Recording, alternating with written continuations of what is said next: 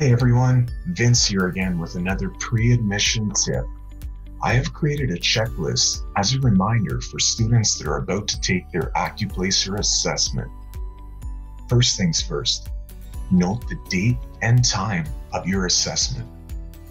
Write down your student and voucher ID that is included in your Zoom invitation email. Download the Zoom app. Study the sample questions. Will they be multiple choice or will it involve an essay? Check your computer system requirements. Use the bathroom before your test starts.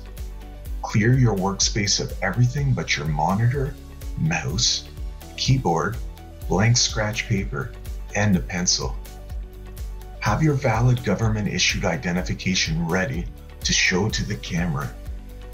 Join the Zoom meeting with the meeting ID and password.